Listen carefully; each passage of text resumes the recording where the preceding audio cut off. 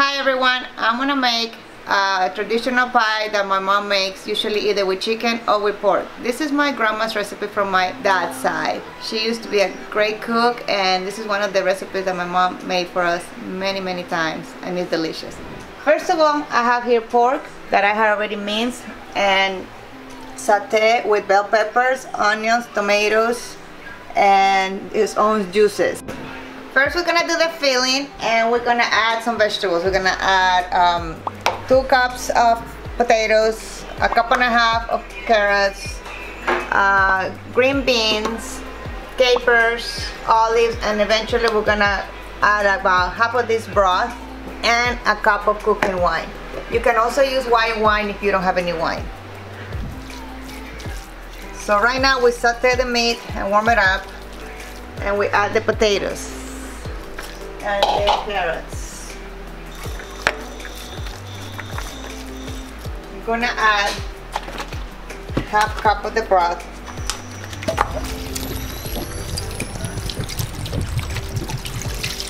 In this case, I'm gonna add the whole thing because it's a lot. You sprayed me. Sorry. You got me. We're gonna cook the potatoes and the carrots with this broth. So we're gonna let it boil for a while.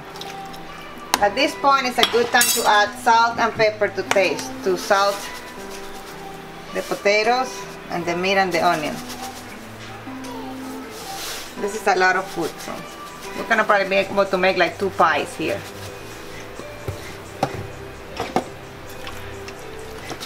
Also add bay leaf. That's gonna give it a good flavor too. You need to cover it, but this pot doesn't have a lid, so I'm gonna create my own lid, and I wanna make sure that it boils and the steam doesn't go out, so I'm gonna put aluminum foil on it. See, you can create it. So now just let it sit there until boils. I'm gonna put the timer for about 10 minutes just to make sure it boils good, and I'm gonna check the potatoes and the carrots. Once they're done, I'm gonna start add the other ingredients. Now for the dough, we're gonna need the following ingredients: 2 cups of flour, 1 cup of sugar, 2 bars of butter, a teaspoon of baking powder, and 1 egg. In the meantime the filling is cooking, we're gonna start with the dough. We're gonna add the 2 bars of butter. Then we're gonna add 2 cups of flour. This is 1 cup. It's usually 2 cups because you make the bottom of the dough and the top. And then 1 cup of sugar. This is half and the other half. Yeah, it's kind of like a sweet dough. I'm gonna put a little bit less just to not make it so sweet. And then you add a teaspoon of baking powder and an egg. So you just combine all ingredients. Make sure you prick the hook for the dough and slowly so the flour doesn't fly everywhere. Like it just did before. So you can see how, if you're very patient, the butter is gonna start becoming little pieces.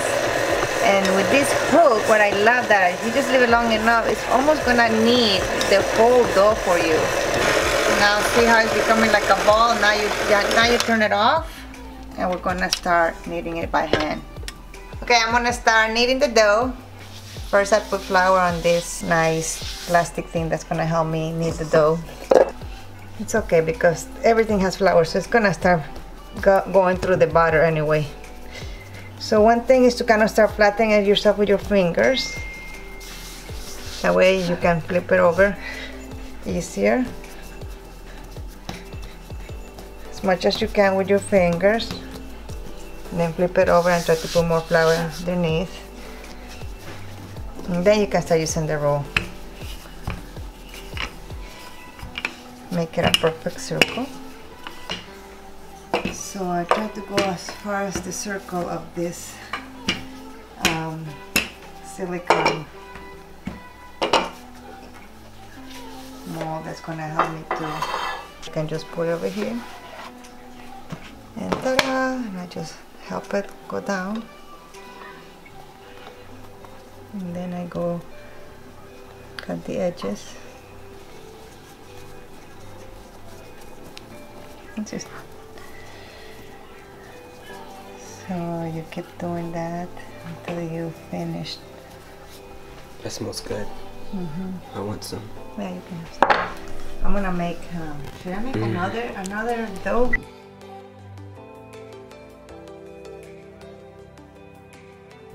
Gonna add the Green beans. the green beans.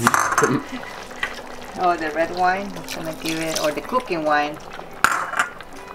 The olives, capers, and I like to put some of the juice of the capers. Now we're all gonna mix it together to make this juicy concoction. Is it good, Bubbles? Is it good? Is it good? Okay, now we're gonna put some of the filling for the pie. I try to remove the juices as much as possible because it's gonna be very juicy anyway. So with this filling, I can probably make like about 2 or 3 pies maybe.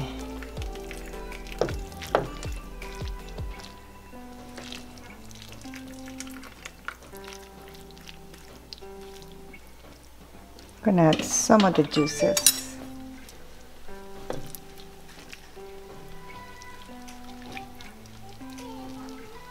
Not too much so it doesn't get all soggy. Now we're gonna add the top. We're gonna use a fork to start giving the shape.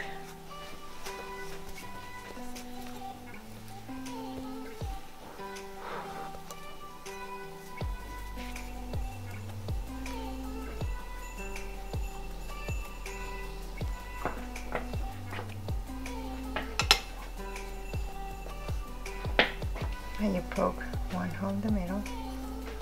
1, 2, 3, 4, 5. Ta-da! Here we go. Chicken pot pie. Now we're gonna put it inside the oven. Delish.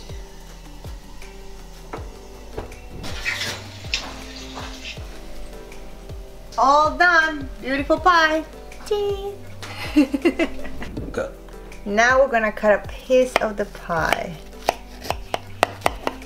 Gonna make sure you go all the way to the bottom. I let it cool down for about 10 to 15 minutes. That way the juices settle and it's not so juicy. Hopefully it has settled enough. Let's see. Ta-da. Still good. It's falling apart, but still good looking. It's so good. Dang.